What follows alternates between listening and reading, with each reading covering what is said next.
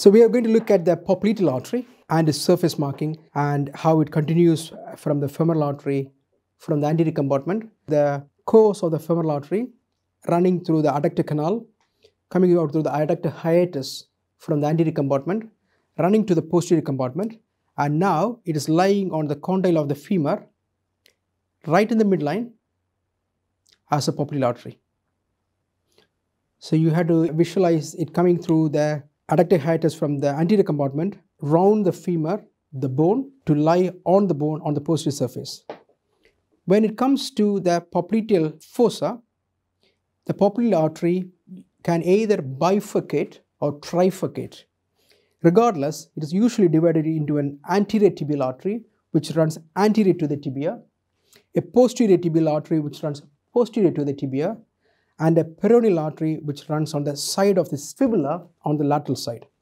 So if I mark it here, that will be the popliteal artery dividing into a posterior tibial which accompanies the tibial nerve all the way down. So that what I am drawing now is the posterior tibial artery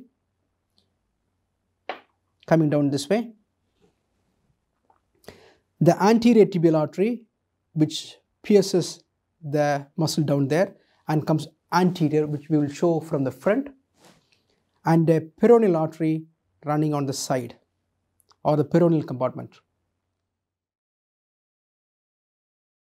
Just coming back to the relationship between the posterior tibial artery and the tibial nerve, both these structures run behind the medial malleolus in the leg. So as it comes down here, the tibial nerve runs down there along with the posterior tibial artery.